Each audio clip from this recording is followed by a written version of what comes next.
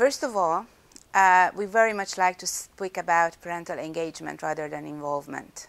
Because when we talk about involvement, it means that there is something set and you invite somebody in to contribute to it. When you talk about engagement, it is about forming something together. And because, according to the UNCRC, the responsibility for the education of children is solely with the parents, regardless what national legislation says.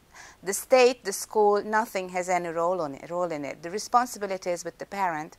So we think that when it comes even to policy level, but of course when it comes to school level, parents need to be engaged in designing the curriculum, choosing the methodology, deciding on things like when the contact hours happen, what the rules of engagement of the children are, and what is very important and is very often overseen is that children also need to be engaged because they have their own rights in the whole process.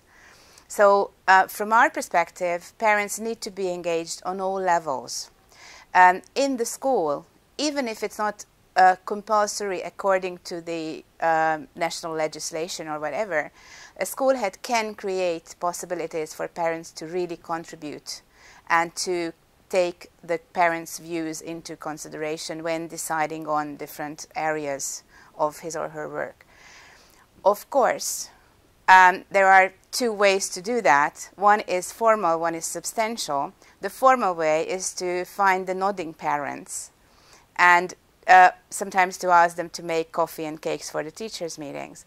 What is much more important and would be much more important, but it takes effort on both sides, on both the side of the school and the parent, then we have to prepare those parents who we want to engage. They have to understand how the system works.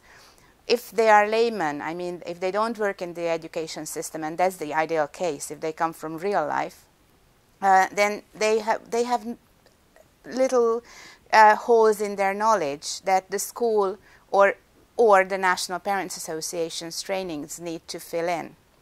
There are good examples where parents are really engaged, they really are part of the decision-making process, but those who want to be part of the decision-making body are obliged to take a course. And actually that's the way, because otherwise you will only have those parents who are already prepared, who already come with their own agenda. And if you really want to be equitable and inclusive, and you want to include those parents who have a difficult background or a low education, then you need to help them and prepare them for that role. On classroom level, sometimes it's easier, sometimes it's more difficult. Well, the framework is set on the school level. The teacher works according to what has already been decided in an ideal world together with the children and the parents. But at the same time, there are other opportunities for involving the parents on classroom level.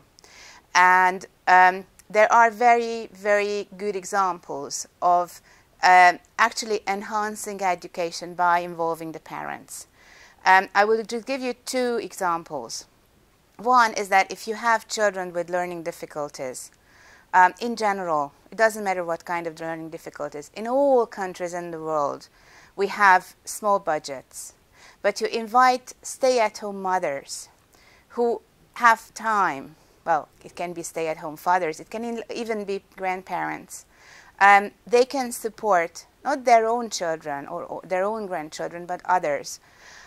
It's interesting to look back at the Include Ed project that was concluded by CREA, the University of Barcelona. CREA is a center at the University of Barcelona, where one of the methodology they were using was actually inviting parents into the classroom as assistant tutors.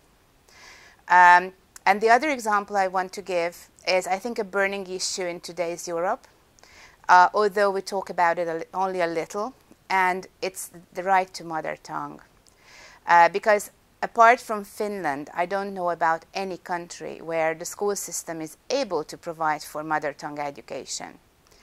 And inviting the parents of those who have a different mother tongue can also support the teacher who is, I can imagine, lost in a classroom where you have children with 7, 10 different mother tongues, on how to provide the children with this basic right, which is a basic child right, to mother tongue and home culture.